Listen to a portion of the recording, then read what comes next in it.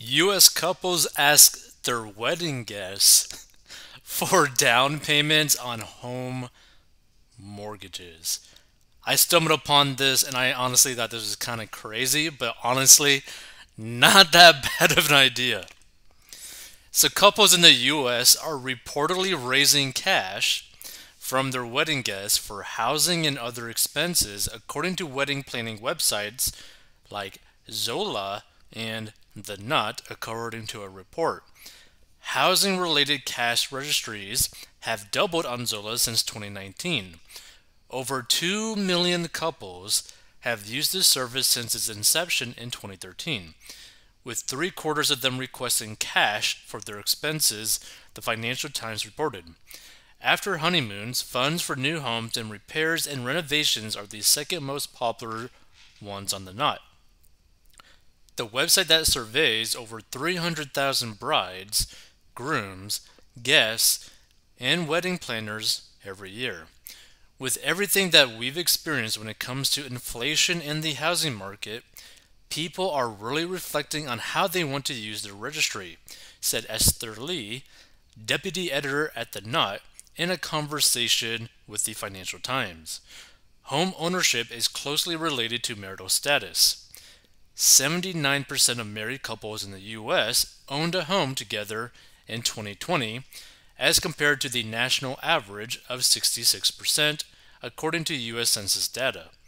Couples can live in dwellings designated as single family homes and receive marital deductions with their legal status change. And mortgage rates have more than doubled since the beginning of 2021 in an attempt by the Federal Reserve to control inflation. Price appreciation is also making the housing market difficult for new couples to penetrate.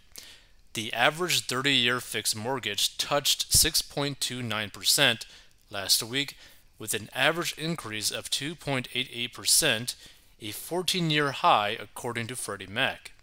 A Federal Home Loan Mortgage Company, the median installment on mortgage applications in August came down to $1,839, a surge of 43% from last year, according to the numbers from Mortgage Bankers Association. Wedding guests are contributing to the homeowner's dreams, providing a little ease to newlywed couples by contributing $175 to $200 on average for those who register on wedding planning websites, according to the FT, I guess the Financial Times. Guests really want to give to these new home funds, and they're willing to give just a little bit more to help out a couple get their first home, said Zillow spokeswoman Emily Forrest. So, a Michigan based couple raised $10,000 for a mortgage down payment last year through their wedding registry. In a ceremony postponed to 2021, with an intimate wedding gathering in 2020 during the peak pandemic. Roughly one-third of their guests contributed instead of getting one of the more traditional gifts on the couple's registry, such as an all-clad cookware set, according to the couple. Another couple based out of New York raised $30,000 for their home mortgage this year. Now, here's the thing, right? I don't think this is necessarily like a bad idea.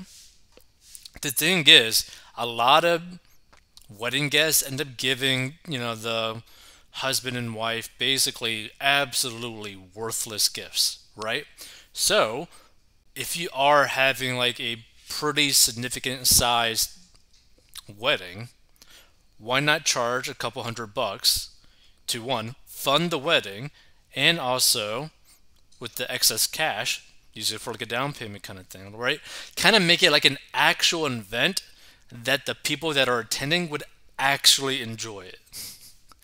Then you could end up basically justifying charging for it because it's kind of like a celebration that everyone will actually enjoy, all aspects of it, and you can make some money on the side. I think it's a kind of a fun idea to make some pretty good cash in a short amount of time, depending on the situation.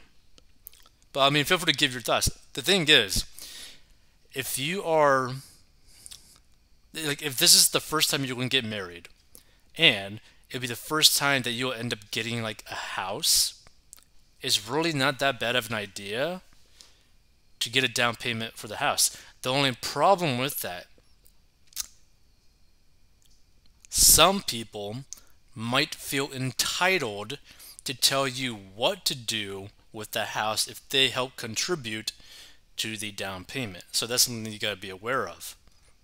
There's some crazy people out there. Let's see. I think that a couple of kids getting married and blowing tens of thousands on a party when they don't own a home is absolutely ridiculous and irresponsible.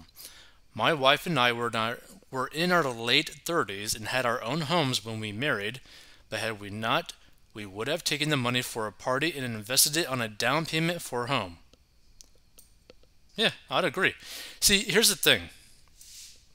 A good show that ends up portraying this like really weird tug of war that married couple people have, or like people who are going to get married have, between this dilemma in their mind of either having a really awesome wedding for a day or a down payment for potentially a really nice house, is a show called Mortgage or Marriage. I believe that's the actual name of it.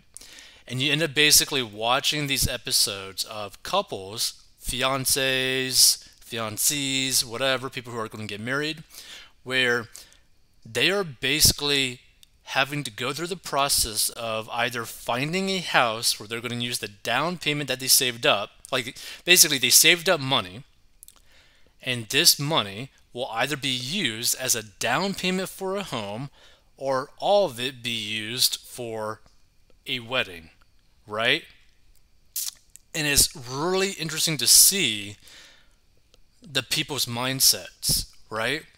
Because I think there was one where someone ended up basically spending 40 grand for a wedding instead of putting that money down for like a down payment for a house. And that is so crazy to me.